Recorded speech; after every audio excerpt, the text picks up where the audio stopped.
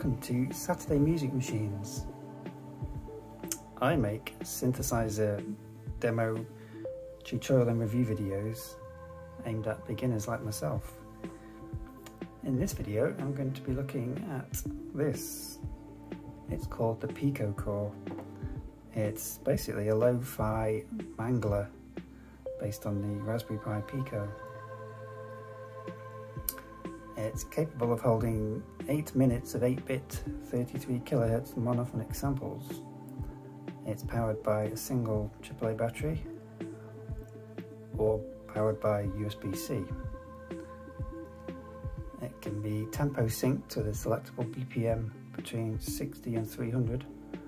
Samples mangled by beat sync effects such as stutter, retrigger gate and tunneling. It comes loaded with real-time effects like resonant filter, time stretching, volume and wave folding. It's got a 128-step sequencer with recording and playback. You can save your sequences via the EEPROM for instant patch recall. You can also put your own firmware on it if you want. It's extremely hackable, and you can also upload your own samples if you wish as well,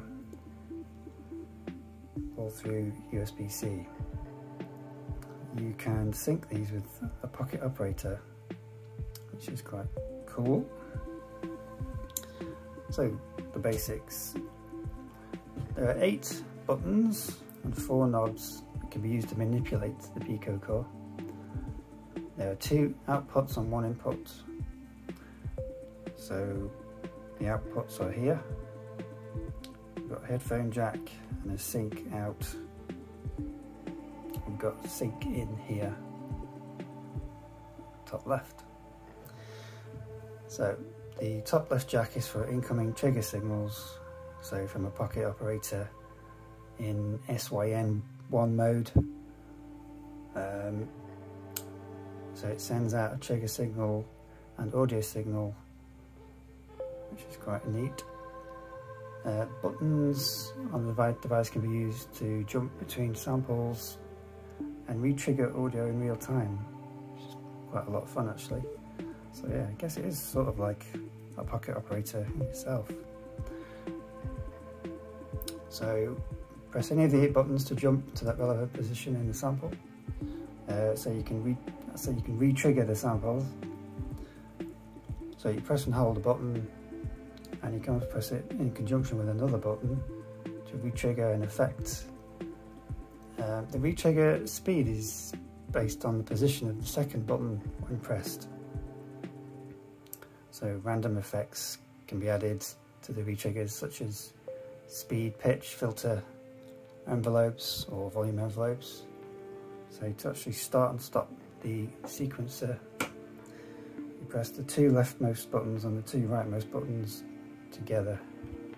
That starts and stops it.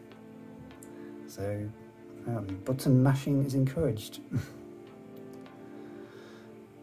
The rightmost knob is a filter volume knob that also controls the output level. The leftmost knob is the selector knob, which you can choose between 8 different positions, and each position changes a different pair of parameters, which can be changed using the middle knobs A and B.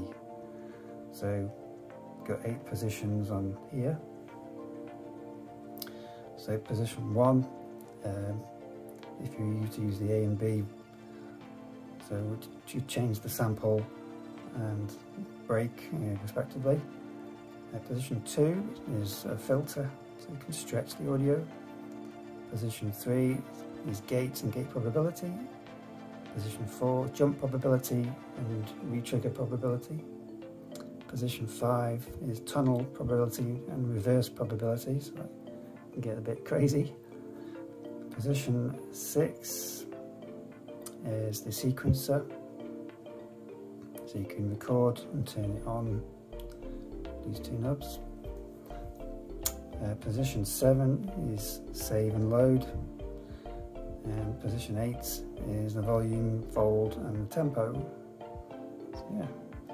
So sample changes the sample being played. It actually can actually hold over 100 samples, as I say, totaling 8 minutes. That's quite good.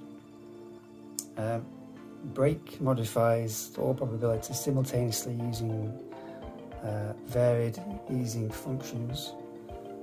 Filter is a resonant low-pass filter that attenuates high frequencies. Gate controls the amount of gating on the sample.